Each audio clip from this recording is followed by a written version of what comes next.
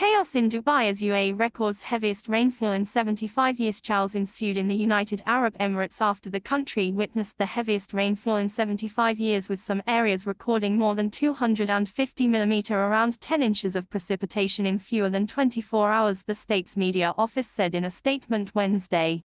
The rainfall, which flooded streets, uprooted palm trees and shattered building facades, has never been seen in the Middle Eastern nation since records began in 1949. In the popular tourist destination Dubai, flights were cancelled, traffic came to a halt and schools closed. 100 mm, nearly 4 inches of rain fell over the course of just 12 hours on Tuesday, according to weather observations at the airport, around what Dubai usually records in an entire year, according to United Nations data. The rain fell so heavily and so quickly that some motorists were forced to abandon their vehicles as the floodwater rose and roads turned into rivers. Extreme rainfall events like this are becoming more common as the atmosphere warms due to human-driven climate change. A warmer atmosphere is able to soak up more moisture like a towel, and then rain it out in the form of flooding rainfall. The weather conditions were associated with a larger storm system traversing the Arabian Peninsula and moving across the Gulf of Oman. This same system is also bringing unusually wet weather to nearby Oman and southeastern Iran. In Oman, at least 18 were killed in flash floods triggered by heavy rain, the country's National Committee for Emergency Management said. Casualties included school children, according to Oman's state news agency. A 70-year-old man died after flooding swept away his vehicle in the UAE's Ras Al Khaimah, a police statement said on Tuesday. The rainfall continued to shift east Wednesday, impacting parts of southern Iran and Pakistan, areas that see little rainfall this time of year. Iran's southernmost city of Chabahar in the Sistan and Baluchistan province recorded 130 mm of rain. People attempting to travel by road into the center of Dubai on Wednesday were trapped on the city's highway. "The scary part is that there was nowhere you can go," said Sophie, a Dubai resident who declined to provide a last name. Sophie ended up stranded outside her home for nearly 12 hours, some of which were spent sleeping in her car as surrounding roads remained submerged. Some taxi drivers refused to take the commuters any further due to the blocked roads, rendering them stuck on the main artery in Dubai. Commuters were seen walking across the road through giant puddles, trying to find alternative methods of transportation. Some of those stuck had traveled from abroad to Dubai to attend the World Blockchain Summit, a crypto conference scheduled for early next week. Airport operations disrupted. Shocking video showed the tarmac of Dubai International Airport, recently crowned the second busiest airport in the world, underwater, as massive aircraft attempt to navigate floodwaters. Large jets looked more like boats moving through the flooded airport as water sprayed in their wake, and waves rippled through the deep water.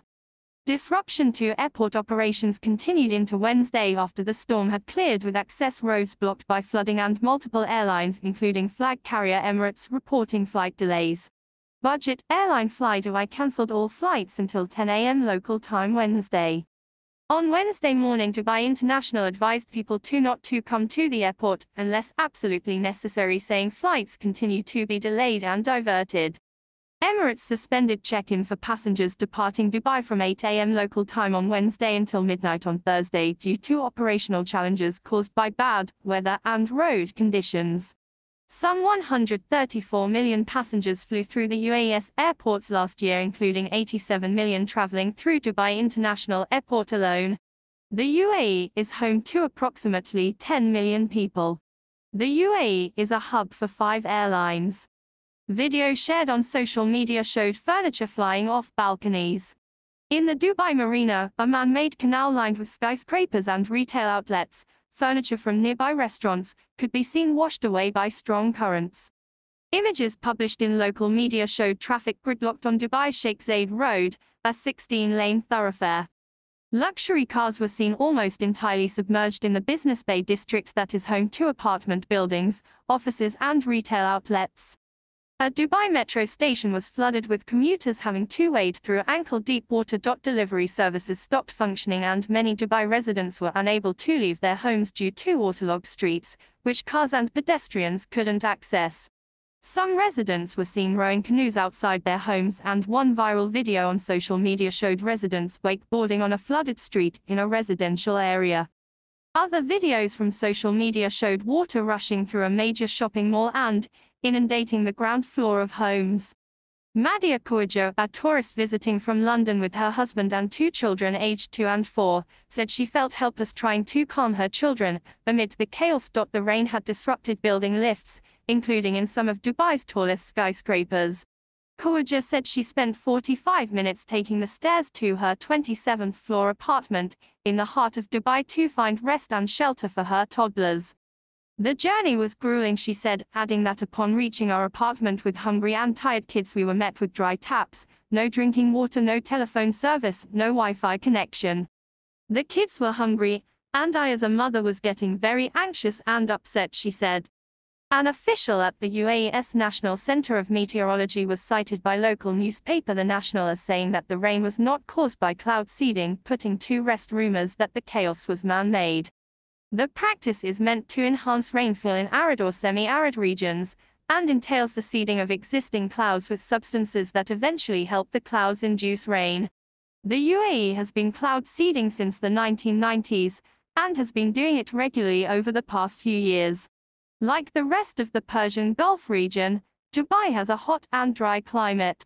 As such, rainfall is infrequent, and the city's infrastructure often fails to handle extreme weather events.